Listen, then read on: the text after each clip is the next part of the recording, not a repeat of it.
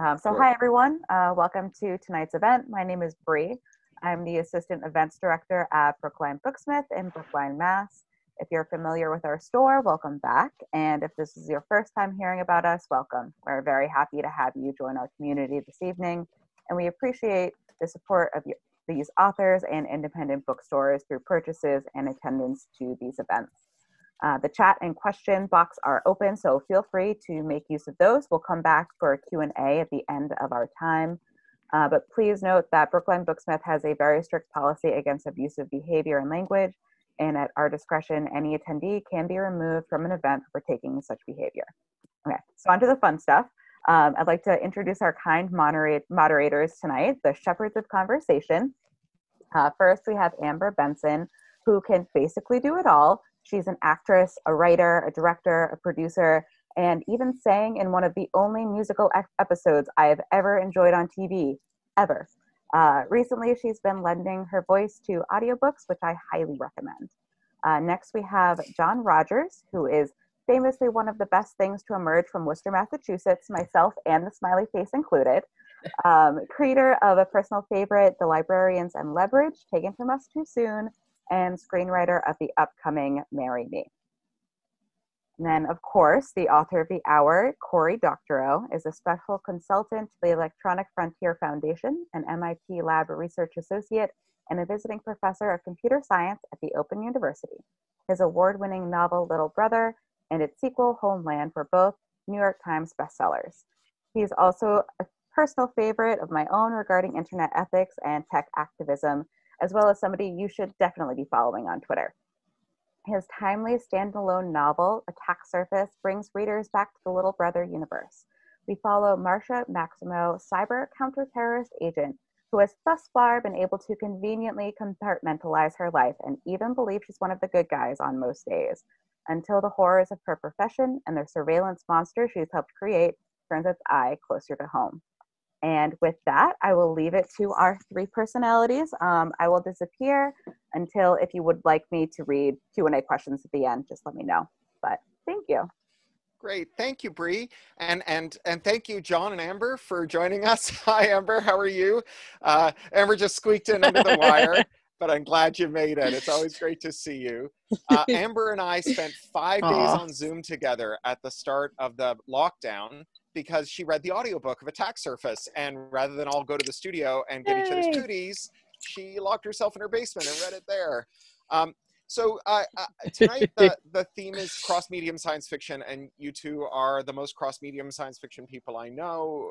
You're people who write in multiple media, you engage in multiple media, you are performers, you do all of the things. And so I as someone who's stolidly single medium, right? As someone who mostly just deals with the fairy tales that are written down on boring words, I'm hoping to gain some insight from you two on this. And as I mentioned in our setup emails, I've got a question for both of you to start with, but then I hope we can just kind of be off to the races here. One thing that strikes me about the difference between screen and literary fiction is that in literature, you have the pretense that you know what another person is thinking. And on the screen, you never know what another person is thinking unless you have a hacky director who gives you voiceover. And for the most part, you're expected as an actor to convey the interiority through implicit stuff, not to explicitly give your train of thought. It's literally the opposite of how novels work. And so, Amber, I'm really confused and excited by your career as an incredibly successful actor and an incredibly successful novelist. And I wondered if you had any thoughts about how it is to work in those two modes, the mode where you are as explicit as an explicit thing, and the mode in which you are never supposed to explicitly tell people what you're thinking and instead convey to them implicitly what's going on in your head. Well, I think that is the beauty of performance, as far as like acting or dance or, you know, anything where you're using or even vocal performance, singing, audiobooks, radio, anything where you are as the performer are, you know, kind of interpreting the medium for the audience. So you are it's like playing telephone, basically. You're taking what the author is putting down, the screenwriter, the songwriter, the audio, the novelist for the audiobook, or a choreographer, somebody. You are sort of like that middleman, interpreting for the audience what is being given to you. Whereas when you are, the primary sort of creator of the material, it's your vision, and then it goes right into the brains of the audience, the readers, or or the visual medium, like the painter goes right into the brain of the person looking at the painting. So I think you are tasked as an artist, a creative artist, as an actor, to sort of do justice to the medium that you are interpreting. So you have to be really mindful of what's being said, and you have to you have to be thoughtful. You have to look at the material and figure out a way to interpret it where you are trying to do the best for the person who created that material. Does that make sense in any way, shape, or form? I've been moving all day. I'm in my car. Let me backstop you, because that's a fantastic answer. And by the way, I'm a giant fan. I'm a really giant fan of your work. So this is super exciting for me. Come on, we go with. I feel the same about you. But there's I actually liked your version of the Scousy book a little better. Don't tell Will. When you did the two parallel ones. The interesting thing, the thing you have to train writers to do, screenwriters, is a lot of what we do is screenwriting is inherently collaborative.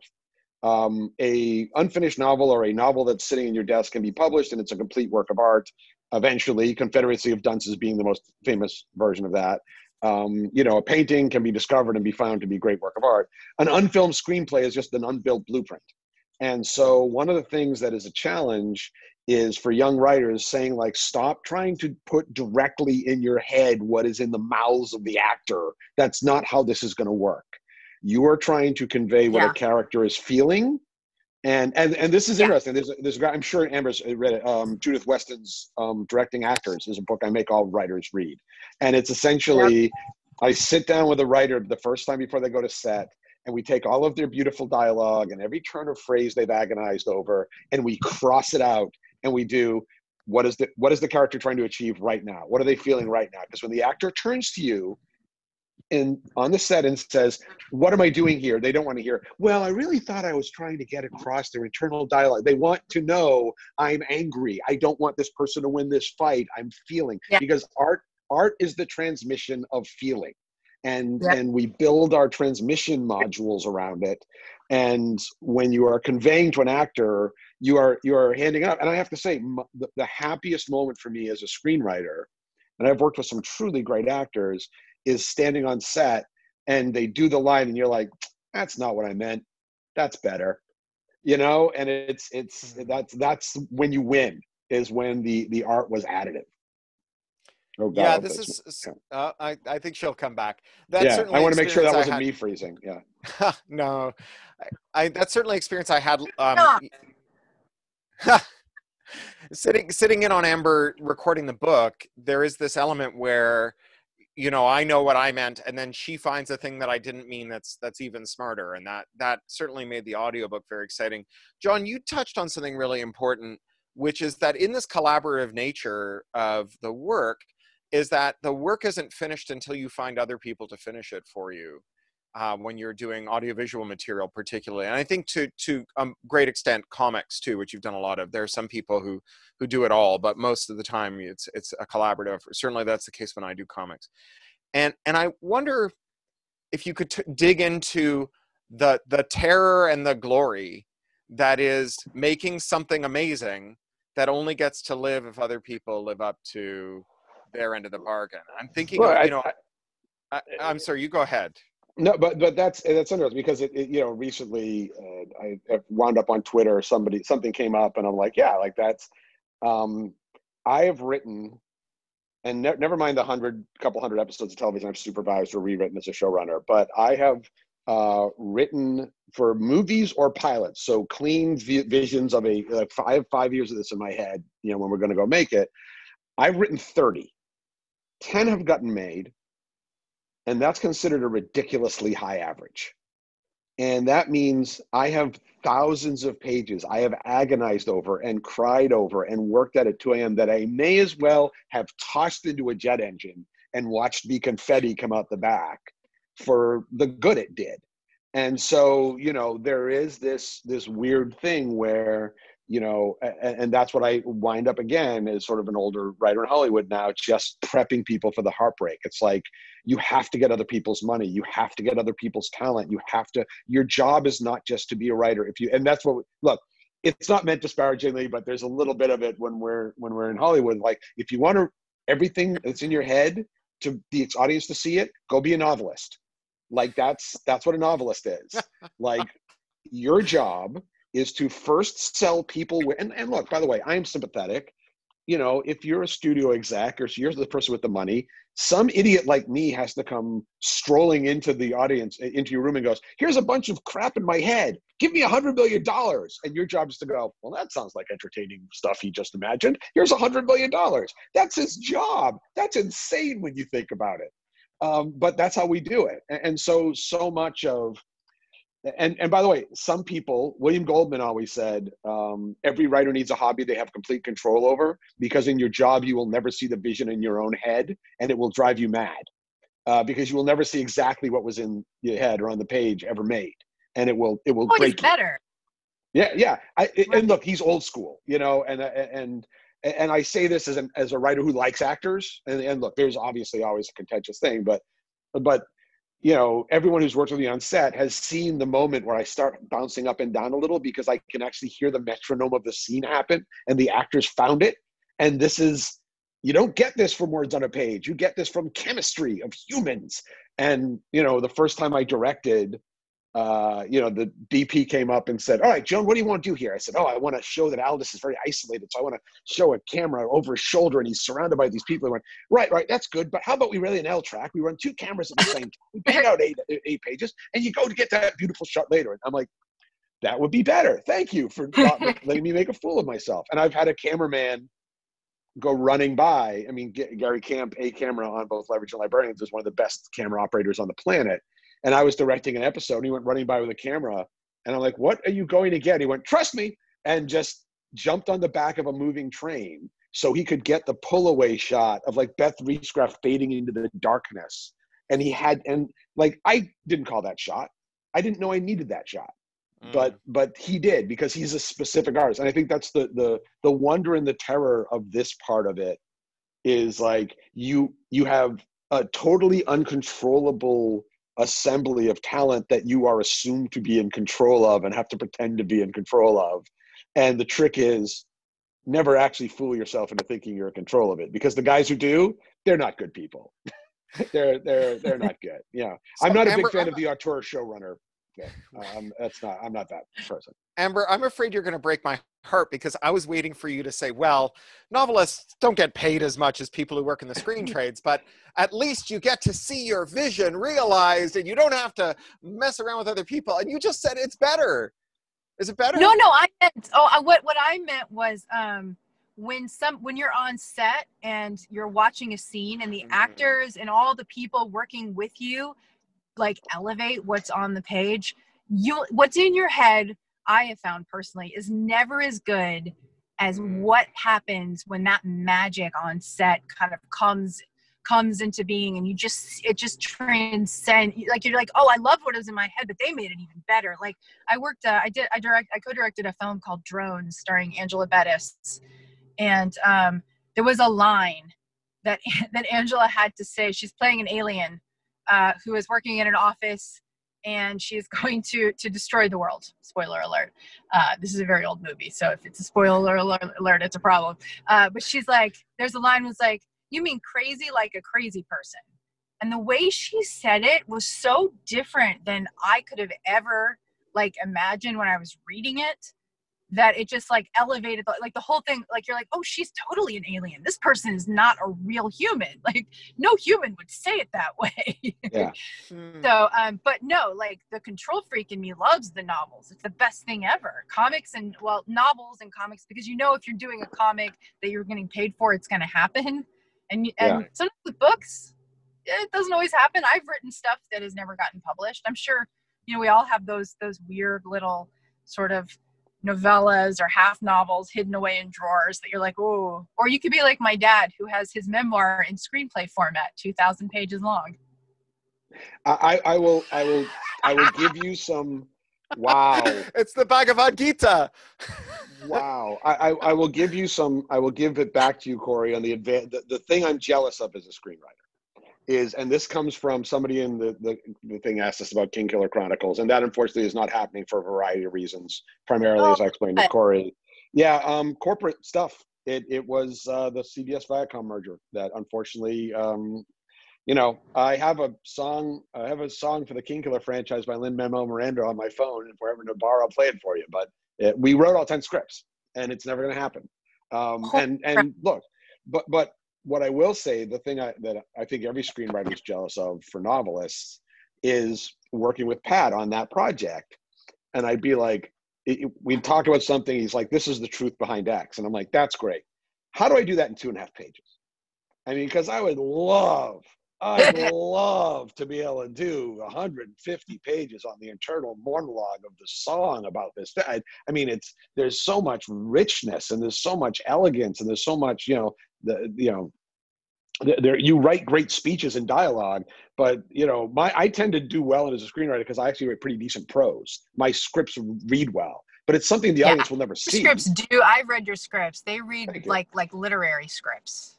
Can we read your that's scripts? For the Are they somewhere we can read them, John?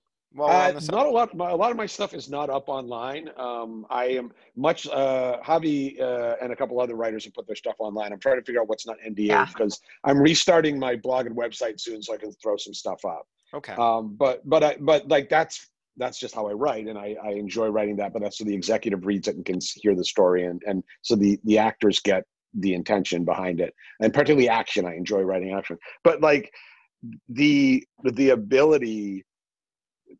Every inch of a produced television show or movie is hundreds of thousands of dollars. And at some point you're like, I love this, but is it, I have X amount of money. Is it worth this? Where you don't have an infinite number of pages in a novel. You have more, even if it's just if you have look, the thing I love about Attack Surface, I'm like, we really need to just break this out so that we can do Welcome to Internet Security 101, and Cory will just narrate it. We'll do like the whiteboard dude explaining, because that's like the best explanation of public cryptography, public and private key cryptography I've ever seen is a burned throwaway in your novel.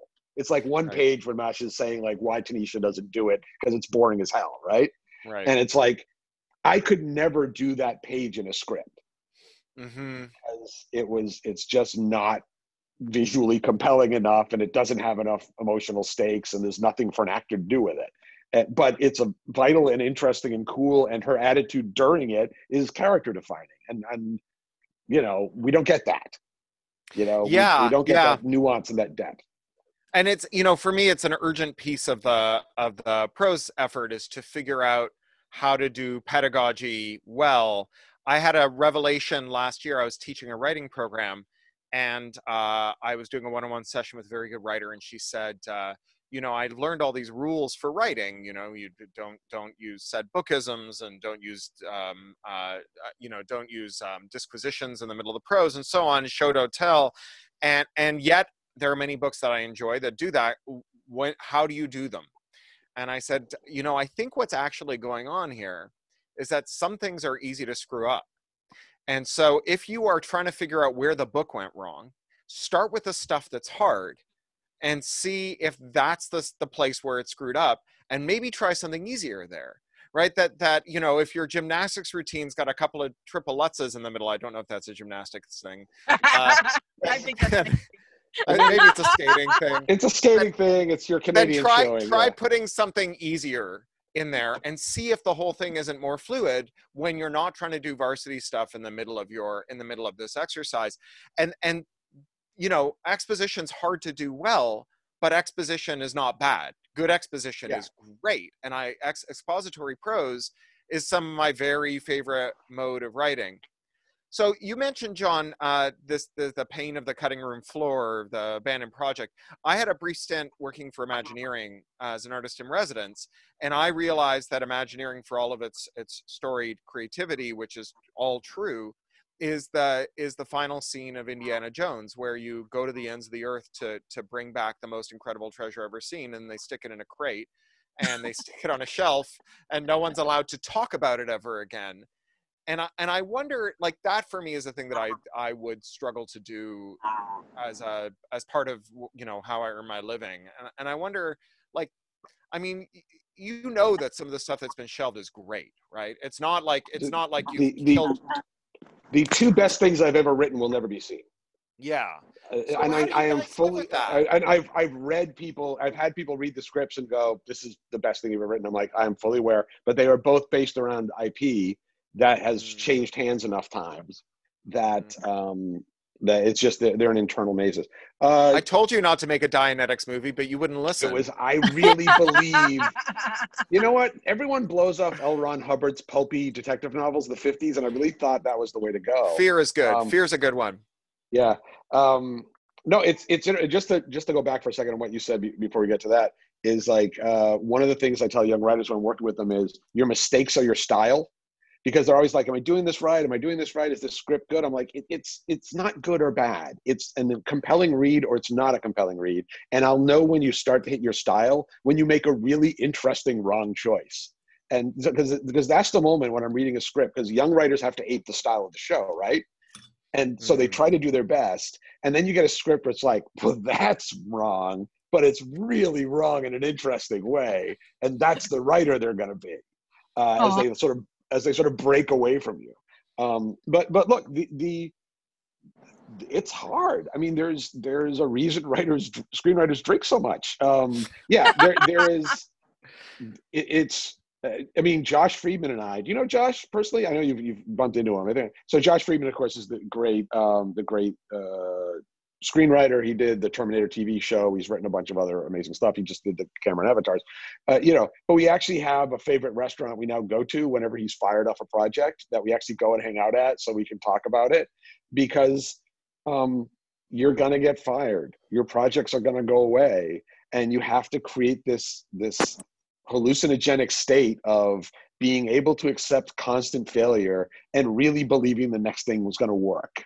110%. And look, that is the tough part of it is, and some projects I've been able to go like, all right, well, I knew that was coming. And some projects I've had to go sit in a dark room for like a month and just like lay down and stare at the ceiling until the urge to make stuff comes back. But it never stops hurting, Amber, how do you stay? You're one of the sunniest disposition people I know. How do you stay so sunny about all this stuff? Or is it all an act? I'm an actor. Yeah. No, it's funny, like listening to you guys. I was like, so, the definition of insanity, right, is to keep doing the same thing over and over, hoping that something's going to change, right? Is that just being a writer? Yeah. Banging your head against the wall until doing the same things over and over until somebody's like, oh, that's interesting. I like that. You're like, but it's just like all the 50 other things I wrote. I don't understand. How do I keep my sunny disposition? I love what I do. I love all the different things that I do.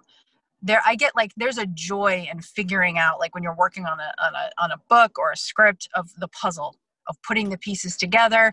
And there's this like ding, ding, ding moment when you're like, oh, that's how that works. That scene is, that's the scene, and sometimes you'll get notes and it'll change, but like it kind of clicks into place. And once it's in place, you can move it around a little bit, but like, it's kind of there, that it's working. And you're like, what is that? How do I know it's working? But it's just like, it's your brain making that choice. It's not like there's like an objective, like, oh, this work, like there's probably 50 different ways to do it. I don't know. Do you guys find that when you're writing that something will just be like, oh, this is how it's supposed to feel? this is the right thing. And it's, it's very intoxicating. Well, I think that's how you get through the pain of disappointment, is the act of writing a script is in itself pleasurable. The act of creating 55 pages, I don't regret writing the scripts that never be made. Like, I regret they'll never be seen, but every single one of those has something I did that I'm very proud of. And in the moment, I was very excited about figuring out. And I think that's look, isn't that the whole trick to life? Like, getting your short-term dopamine hits to get you through the hard part for the largest success. I mean, it's just the human experience. I have to tell you how I shot myself in the foot with this. So I started selling novels while I was very busy. I was doing a startup, and then I went to work for the Electronic Frontier Foundation and became their European director. And I spent 28 days a month on the road. I stopped plugging in my fridge because it was costing me $10 a month to keep my ice cubes frozen. And I wrote the whole time. And the thing that let me write every day, and that I still write a page every day, 2 pages now on the book I'm working on, every day, 5 days a week. I don't miss any days, no matter what. I finished my second page 10 minutes before we signed on to this call today. And the way I do it is I had this realization that though there were days in which I felt like the writing was as good as anything I'd ever done, and like that clicking feeling you're just describing, that joy. And then there were days when I felt like the writing was terrible. And I was like, no word that I could think of was a good word. And that though there were parts of the manuscript that resulted where the prose was amazing, and there were parts where it was terrible and it needed to be torn up and restarted, that the two were unrelated. That the thing that predicted how I felt about my prose was how much sleep I'd gotten, whether I'd had a square meal, whether I'd had a fight with my spouse, all of that stuff had much more to do with it. And at first it was incredibly liberating, because I realized I could just sit down and just type, and if the words were terrible, I'd fix them later, but I couldn't even know if they were terrible, and I wouldn't for 6 months. And then 10 years into this, I realized the corollary, which is that on the days when I felt great, maybe I was writing shit. And since then, it has been the most anhedonic. I mean, I still love being a writer, but even on the days when I feel great about my writing, I'm like, maybe it's terrible. I think it's interesting because, look, it's interesting to be discovering stuff 10 to 15 years into your writing career, because your relationship to the work changes and your relationship to your own brain changes. Sure. And look, and to reinforce for any young writers that are watching this, something that we say as a mantra in Hollywood is page count equals happiness. Like, just write 2 pages today. You're just going to feel better. That's why Ron Hubbard was so happy. Yeah, and Amber's father.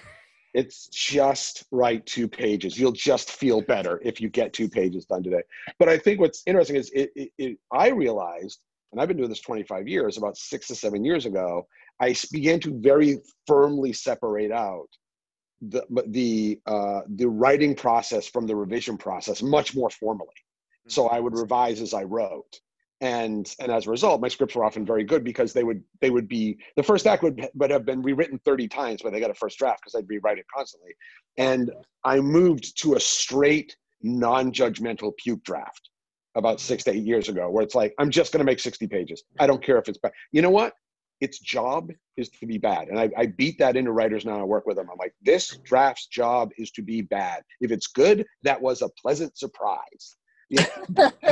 but lean into the fact that this draft's job is to be awkward and gawky and stupid and too wordy, and it's not going to work. And that takes everything off.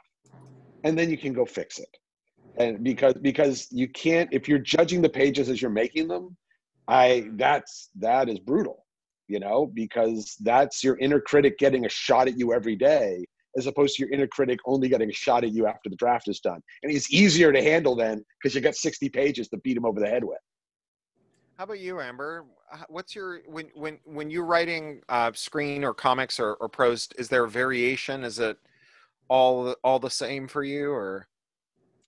You know what the variation is like the beginning process. For books, I have to go away to start a book. Like, I have to go, like, I will check into a hotel for 2 or 3 days to start a book. I can write books in coffee shops. I love writing books in coffee shops. I love writing. I have a writer's group. Actually, Javi is part of that, and Kate Rorick, who I know you know, John. Kate is running the Leverage reboot. Actually, I'm only consulting on it. She's actually show running it. Yeah. She's just, I'm She's so proud amazing. of her. But you know, so we would get together in coffee shops and write. We called ourselves the Shamers. There were a bunch of us. And so I could do books that way, but I can't write screenplays around other people. I have to do it at home, at my kitchen table or in like at my desk, just anywhere in my house. It has to be inside. I don't know why. I don't know why I can't, like, I feel really uncomfortable writing like stuff that I'm doing, like, you know, it just doesn't work for me. I don't know why.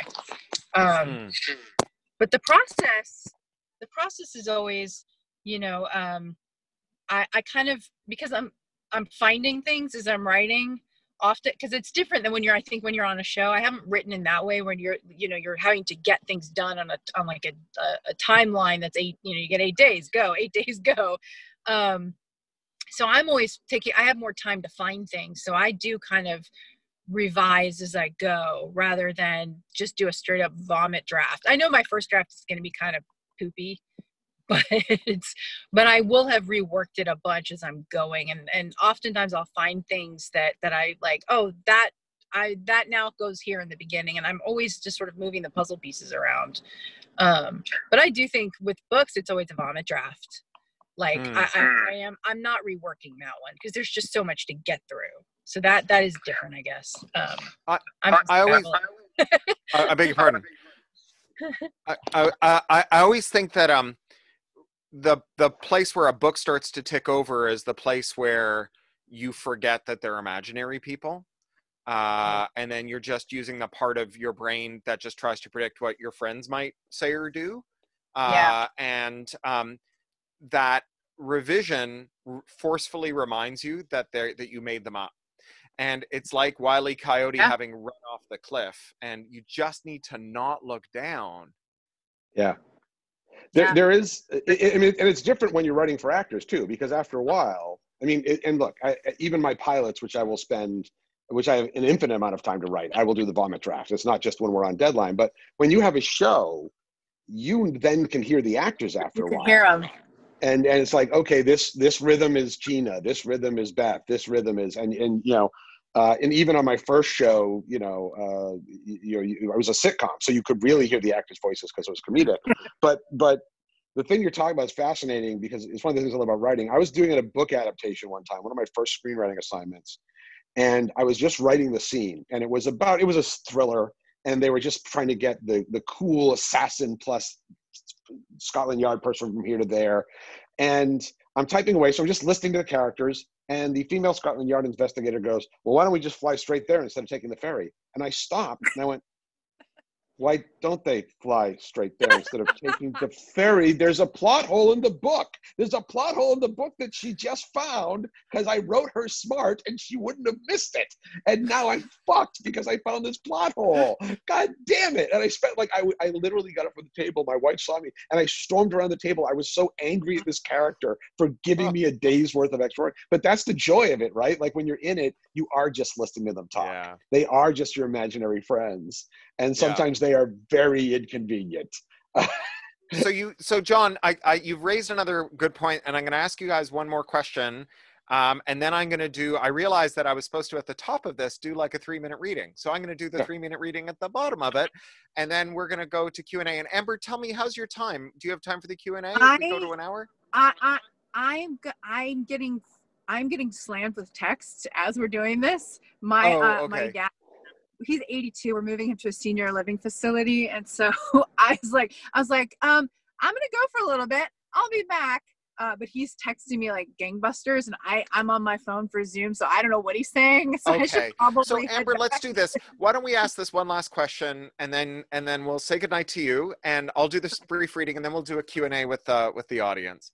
I really appreciate your being able to dial in. I know that this is a tough time. Oh, I love this book. Everyone needs to buy this book. It's so good. Well, they had to attend tonight, so mission accomplished. So my question is about adaptation, which John, you just brought up. And again, like, to the extent that I ever kid myself that the life of a novelist is better than the life of a screenwriter, it's about it's about producing in a cheap medium. John, you touched on this, that you can burn Atlanta on page one and it costs the same as to have page one consist of someone drinking a cup of tea. And what we see in screens is that there's increasing returns to scale where tent poles are really important. And when you're spending a lot of money, you want to be sure of some return. And the indicators that make it likely that you'll get a return is if you base it on something that's already successful. And so we see reboots and we see adaptations and we see adaptations of reboots.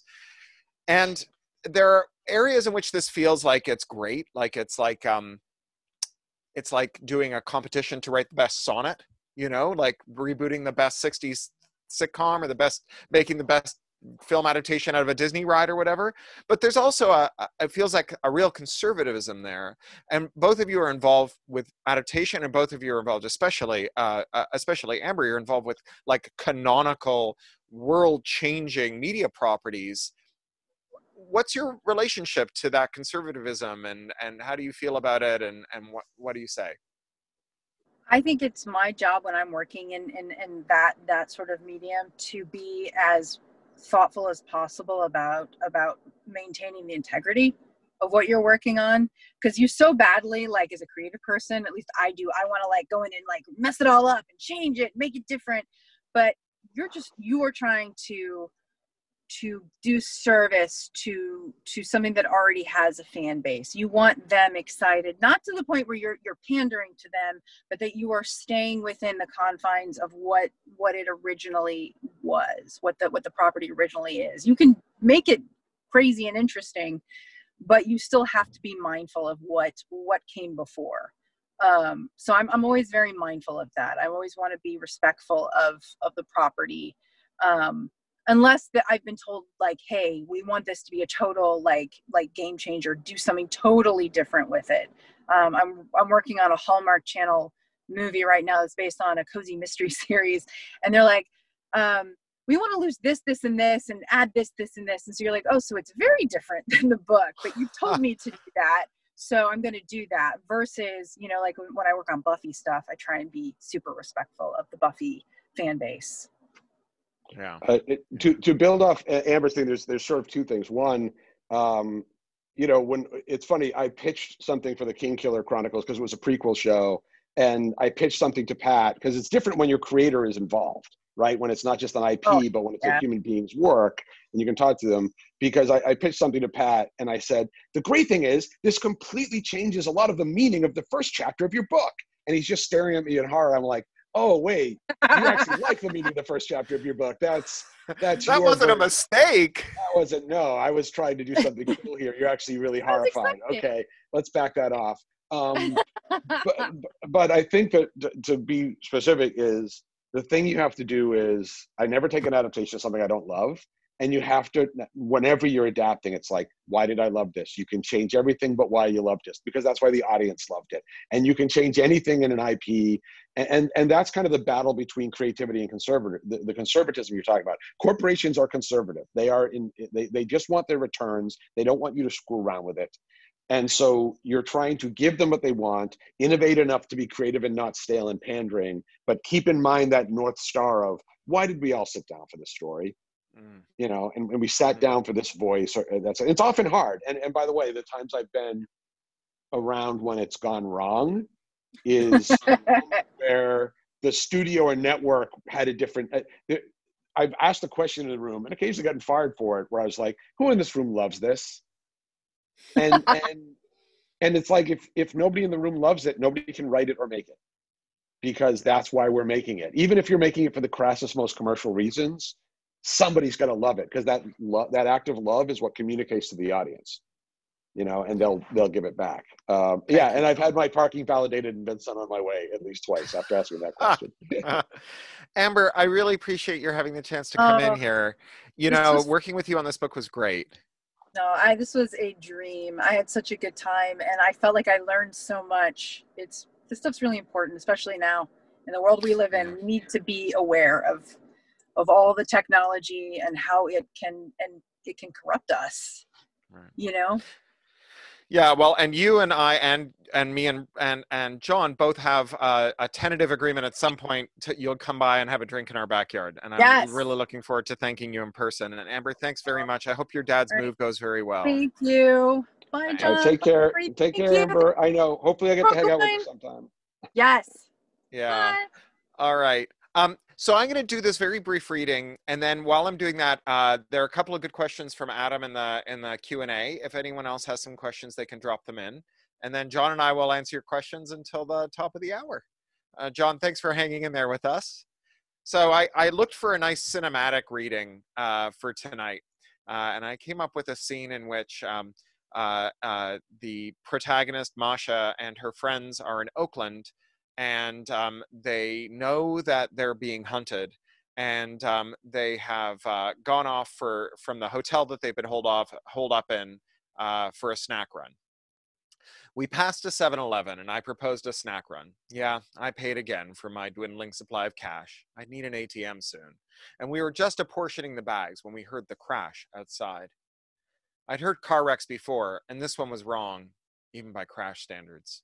It took me a moment to figure it out. It was all smash, no brakes. Usually there was a brake squeal before the smash, the panicked prelude to the crash and groan of tortured metal, the tinkle of glass. This was just wham. No run-up, no brakes. It was very, very wrong.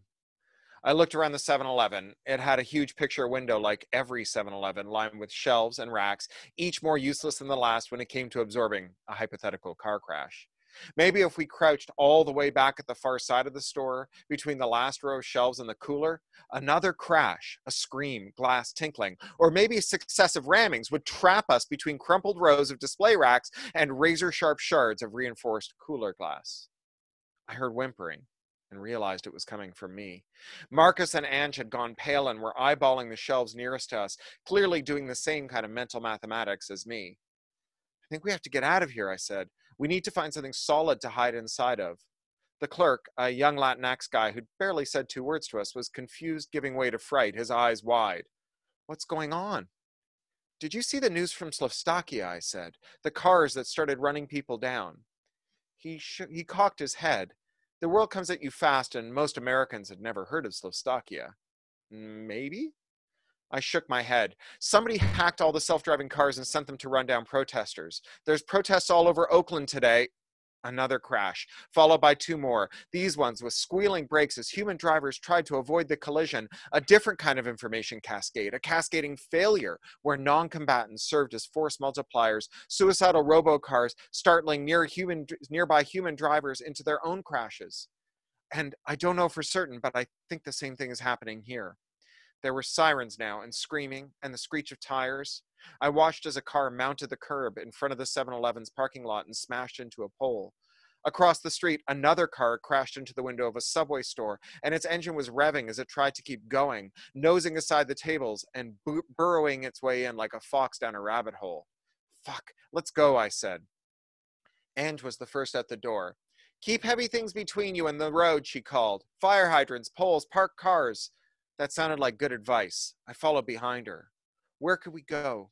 The majority of autonomous, capable, and fully autonomous vehicles in Oakland were commercial, mostly trucks and other heavy equipment.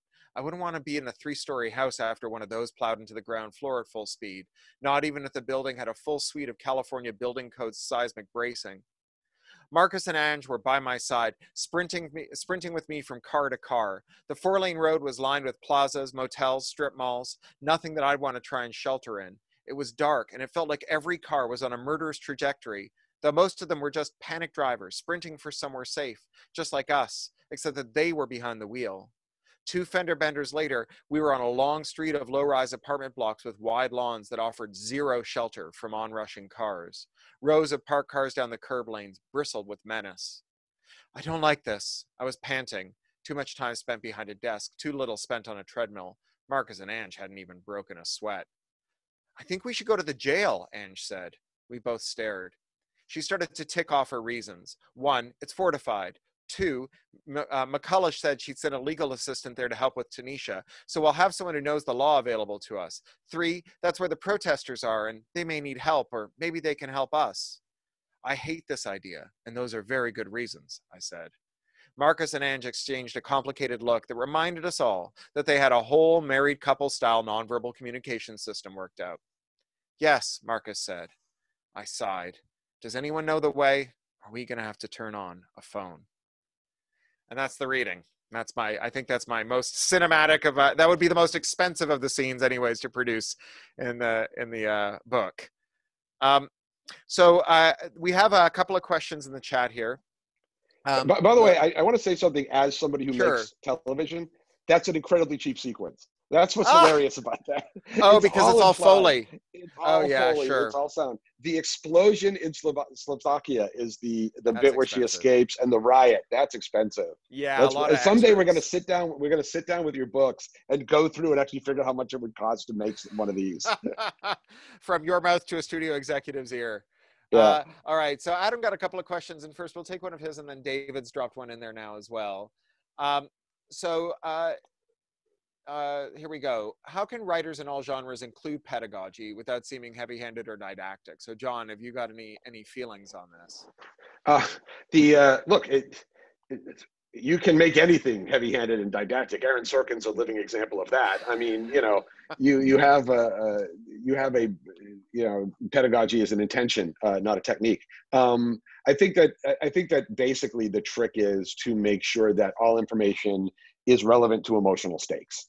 The first tool you always have in getting across any sort of information is make it an argument. Make it there be emotional stakes and have people feel something about this information, and then you slide the information in. And because look, we feel about information. Nobody tells another person something they feel neutrals about. You're enthusiastic about it, or you hate it, or you're worried about it, or you're scared about it. And you have to invest that. The worst possible thing, although it's useful in TV, and we've all done it, is the quick walk and talk, and you are substituting visual movement for emotional involvement. And they do the quick walk and talk as they explain complicated bullshit, and then it's done and it's out. I think that's it. Is like, your audience should care about everything in the script. If the information has to be in the script, it should be something they care about. And so the way the audience cares about things is your characters care about it. So find a way that your characters care about it. Yeah. For me, Marcus Yallo, the hero of the first two books, he was a really good character for this because he was, like me, a spittle-flecked, excitable technology fan who really liked explaining technology to other people. It was part of who he was and how he got off. And, Marcus was animated by the two things that animate me. One is a joy at how technology can set you free, and the other is a terror about how it can lock you down. And he feels a kind of sense of mission and conveying that. So it's very true to his character.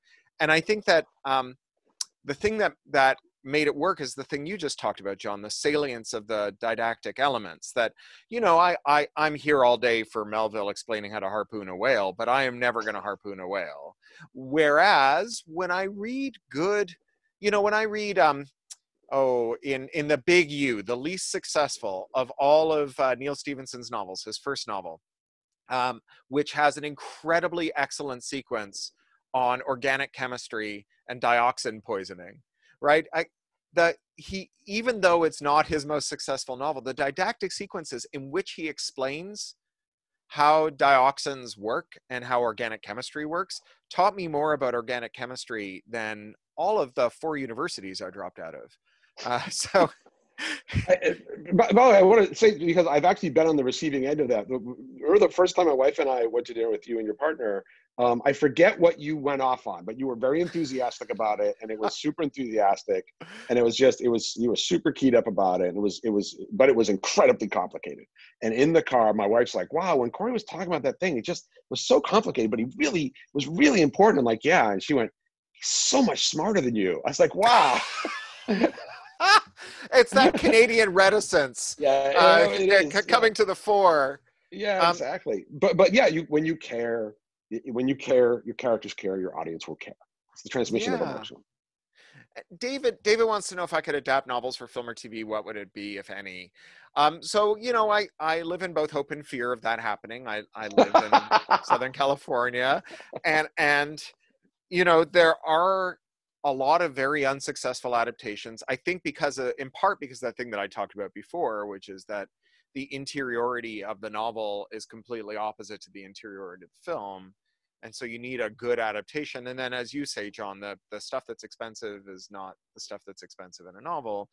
And so all of those things mean that there's often a mismatch. You mentioned Down Under the Magic Kingdom. I would certainly love to be on location in Disney World for a year shooting. That would be awfully fun. I have worked for the Mouse. I live with someone who works for the Mouse. I don't know that it would ever happen, to be honest, but it would be exciting. And certainly the way that I ended up working for the Mouse is it became a recognition symbol among Disney employees that if you were cool, you had a copy of Down and Out the Magic Kingdom on your shelf. And so that was kind of how I found my into the company. In terms of what I'd like to see adapted, I think Walkaway as episodic TV, right? As a long form TV. It's that soap opera arc, you know. Well, if somebody dropped all your novels on my desk, and I have adapted 15 or 20 novels to varying degrees of success, Walkaway would be the one I would pull the pile. I love Little Brother, but it feels like a movie. Like it feels contained. And by the way, I have to say, one of my favorite things about Attack Surface, because I adored Little Brother, I gave it so many, my nieces and nephews, I gave it to so many people. The entire section where the protagonist of your third novel explains how the protagonist of your first novel sucked is such a flex. It's such a character. It's such a writing flex. But I will say this about Walkaway, besides the fact it's very hopeful and I liked all the characters in it. Someday when we're in your backyard, I'd like to know how you would have resolved that without the immortality discovery. Because that's the moment, and by the way, it's great sci-fi. I love every inch of it. I love the moment where the cops are like driven away by shame.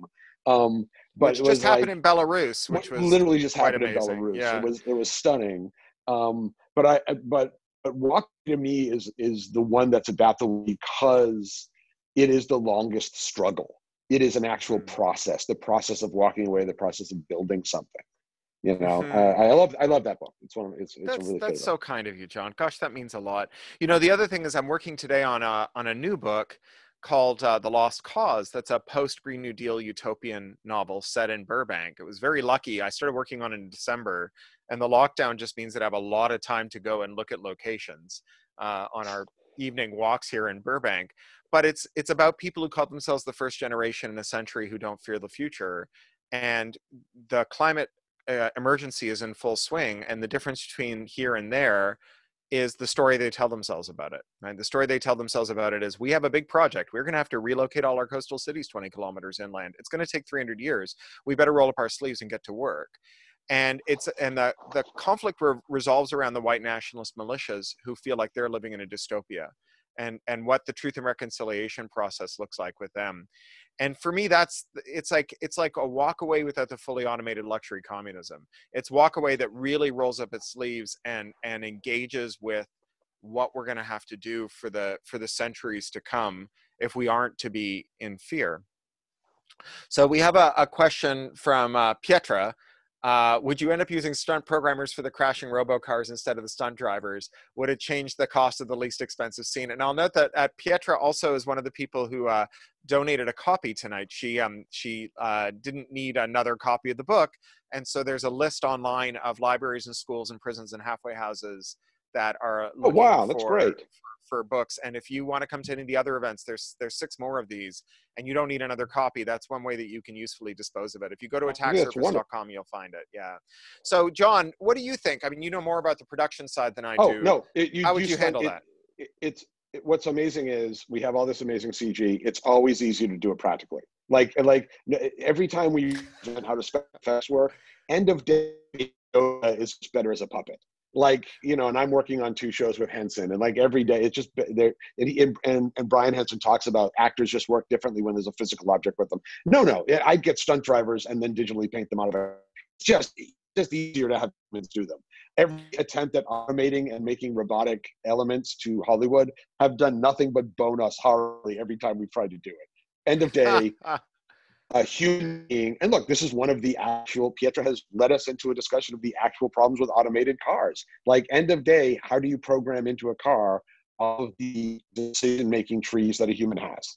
And end of day, you don't. You want a human behind the wheel. Yeah, I mean, cars, I think self-driving cars make for great science fictional metaphors and terrible ideas. You know, they continue to disappoint. And, you know, I wrote a series of vignettes for Deakin College in Australia for their computer science department called Car Wars, about the ethical conundrum of self-driving cars. And the one everyone knows is the trolley problem. And the trolley problem is, you know, well, if you're programming a car, do you decide to have it kill the driver or kill someone else if it comes to it? And I always feel like that question starts way too late. Like, I think the more important question is, will we design cars that periodically deliberately kill their owners? And how will we stop the owners from reconfiguring them so they don't do that? Because that is clearly a better car than the car that periodically kills its owner. So much of the discourse around autonomous vehicles, like the whole thing about technological unemployment in truckers, is great, because it says, look, the Bureau of Labor Statistics says trucker is the most common job we have. Truckers are very automatable. If you put a 16-wheeler in its own lane and give it a median, it can just you know, draft behind the one in front of it and then pull off the road when it comes to it. And like, there's two important things to note about this. First of all, that's just a train. That's a bad train. But isn't that our rule number one about tech bros, is they are constantly reinventing excellent technology from 1890. Like, that's well, like, and a lot of it, well, or your harried and oppressed mother, right? We'll send someone over to clean up your house and stock your fridge. Like, mom as a service is a major motif in late stage Silicon Valley. But the other important thing about this is that the BLS category, the Bureau of Labor Statistics category that is truck driver, is not long haul truck drivers. It's everyone who operates a heavy vehicle. So that's the FedEx driver, that's the postal delivery person, that's people who do jobs that are so far off from being anywhere near what you would trust autonomous vehicles to do. And when you narrow it down to long haul drivers, it's this tiny fraction of the economy. So even if we did automate them, we decided we wanted bad trains, it would have a very negligible effect on our overall labor market. Maybe we'll take one last question. There's just the this last one from Adam about your stuff about puke drafts. How many times do you rework a draft before you send it to your editor? John, did we lose you? Oh no. Oh no, maybe we lost me. No? If you can hear me, type something in the chat. Okay, we've lost John. All right, well, John was nearly done anyways. We're coming to the end of the hour here. 2.5 minutes left. But I'm back. Hi. I feel like that's a. Sorry, go ahead. Shall I answer that question and then we'll wrap it up? Thanks. Yeah, that would be great. I guess the thing I would say is that I do two kinds of edits. I do an edit where I read through it and read my notes to myself and make sure that I got all the little things that I noted for myself while I was writing, and then I read it aloud. And reading it aloud, I find to be a very productive way to find infelicities and inconsistencies. And one of my friends, the writer Bruce Sterling, who's doing an event with me later this week or early next week for this series, he revised his novel The Caryatids when he was moving from Austin to Los Angeles to do a semester in residence at the Art Center in Pasadena. And he strapped the laptop into the passenger seat and turned on text to speech and listened to the laptop read him his book. And he would pull over and rewrite scenes as he went. And with this book, I actually worked with an outside editor. My editor liked it, and I thought it was too long. And he was like, no, I think it's fine. And I said, no, I really think it's too long. Hey, John, you're back. And so I actually hired a friend of Scott Westerfeld and Justine Larbalestier, a woman named Juliet Ullman, who's a Random House editor who left Random House and now works for the MTA in New York.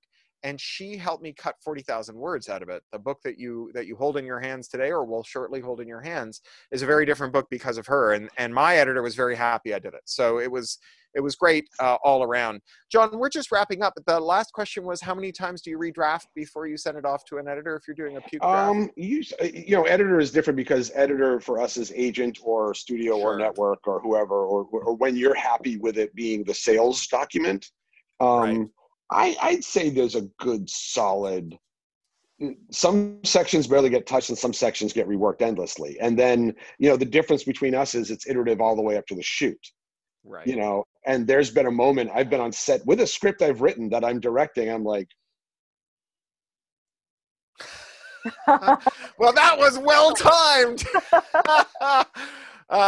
We didn't have time for me to talk about broadband policy. John, we lost you there. Yeah, I know. Sorry. No, I'm on crappy spectrum. Me too. So, yeah, but basically, because it's an iterative process, like it's not the script until it's until it's cut. And so, I'll rewrite a draft 4 or 5 times, some sections of a draft 8 times, some sections of draft not at all. But then I'll get.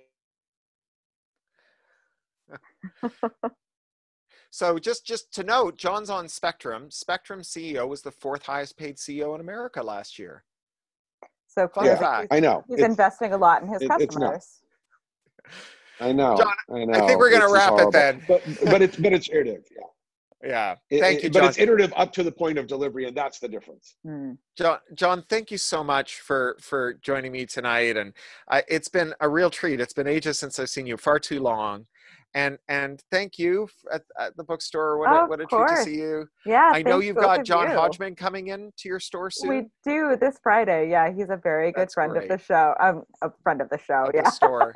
I was just on his show today talking about the book and talking about the fact that we share a book birthday and that he's coming into Brookline Booksmith. So those of you who are John Hodgman fans, it's Medallion Status. It's a wonderful book coming to the Brookline Booksmith on Friday. This Friday with Amy Mann. Yeah, we're really excited. Oh, how lovely. Yep. Oh, wow. Yeah. So thank you both so much. This was fantastic. And thanks to the audience for coming. And thanks, Pietra, for being a donor as well. That's really great of you. Yeah, that's fantastic. And of course, thank you to Amber. We have her and her dad in our thoughts. Yeah. She's in our hearts. Yep. That was fantastic. Right. Yeah. Thank you both so much. Hang in there, everyone. Wear a mask. Take care. Yep. Stay safe.